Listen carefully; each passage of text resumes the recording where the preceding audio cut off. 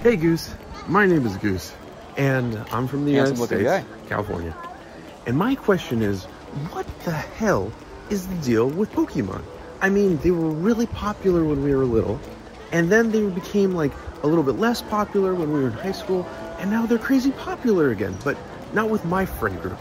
So, I guess my question is, how do I find people that love Pokemon like I love Pokemon? I can't find them, but I know they're out there. What do you think? Interesting. Fantastic question there, Goose. I myself don't know anyone who's a fan of Pokemon, but I need to come up with a quick catchphrase about unlearning. Let's do a little bit of unlearning. Welcome to Unlearning. All right, Goose. What it seems like you're asking is, how do you find people that love Pokes as much as you love Pokes? The solution here you probably already know, which is basically you go to where they are. Now, it may have been harder to find people who were Pokemon fans in the past, but you can kind of find them anywhere now. Forums, stores, maybe at Pokestops, stuff like this. Most people already know that and mean what? Now, the resistance is that ultimately meeting people is hard.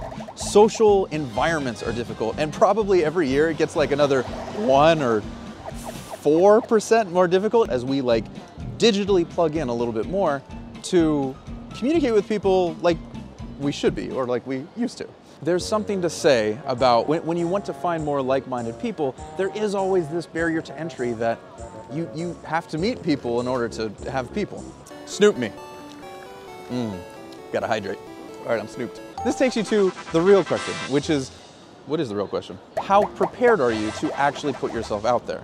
It's difficult in general being in public spaces, so when you're put into them, having a small strategy or even some small kind of arrangement that encourages you to go meet people, like a piece of chocolate at the end of the day if you gave a compliment to somebody. Small interactions are ultimately big practices that you can take in the grand scheme of things when you're talking about trying to get out there and meet people. I recommend you give that one a shot. So hopefully that answers your question, Goose. And for those of you that have any other questions, you can go to our community or to our website to submit your own. Get out there and bring the life back into your life. I drank too much. Wow.